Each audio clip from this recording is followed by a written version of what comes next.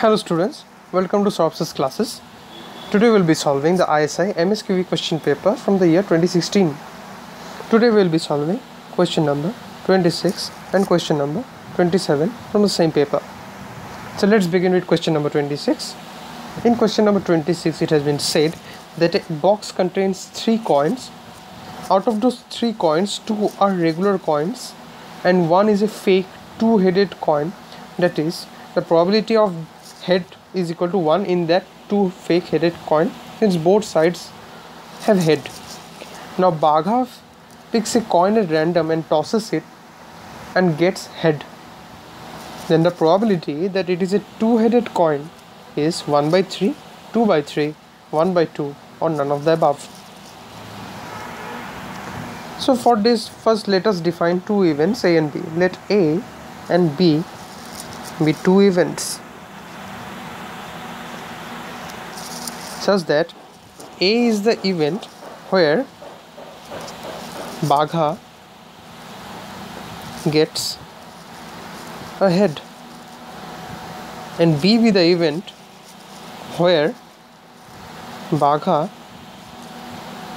gets a head from the 2-headed coin. So the probability, the required probability that we are looking for is given by P of B upon A. That is, it is a probability where Bagha gets a head from the 2-headed coin upon all the conditions where Bagha gets a head. So this is a condition that we are looking for here. And P of B upon A is given by P of A intersection B upon P of A. Now P of A intersection B is given by that Bagha gets a head and also Bagha gets a head from the 2-headed coin. So basically it is one of the case from the 3 cases. So the probability of that happening will be 1 by 3. And probability of A is the case where Bagha gets a head.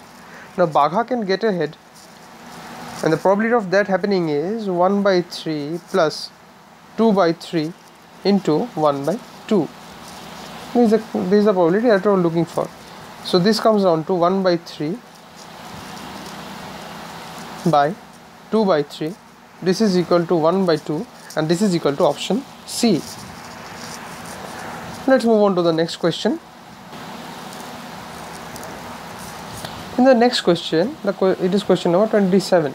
In question number 27, it has been said that let f be a function which goes from R to R and it is a differentiable function such that f of x into f dash x is less than 0 for all x belongs to R.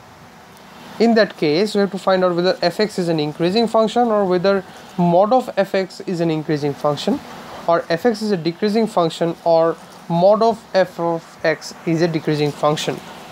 So we have been given that f which goes from R to R is a differentiable function. Also we have been given that f of x into f dash x is less than 0 for all x which belongs to R, and we need to find out whether f of x is an increasing or decreasing function and also whether f dash x is an increasing function or a decreasing function.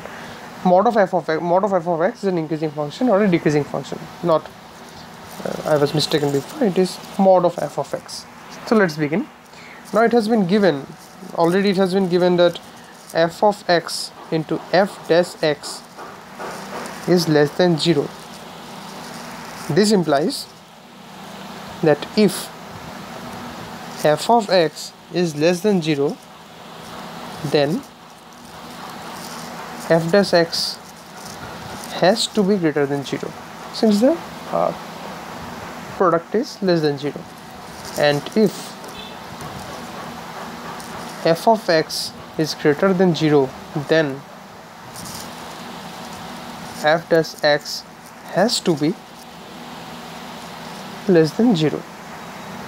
Now if we try to draw it in a graphical formation, then we can write, let's first draw the axis. This is the y-axis and this is the x-axis. Now f of x is less than 0, so basically f of x is less than 0 and f dash x is greater than 0. So this can be of the form somewhat like this. This is of this form, that f of x is less than 0 and f dash x is greater than 0. This is this portion. And in the second portion we have been given that fx is greater than 0 and f dash x is less than 0. We can think of a curve like this, where f of x is greater than 0 and f dash x is less than 0. So in any case, we see that these kind of graphs satisfy this particular condition. So we can basically write that if f of x is of the form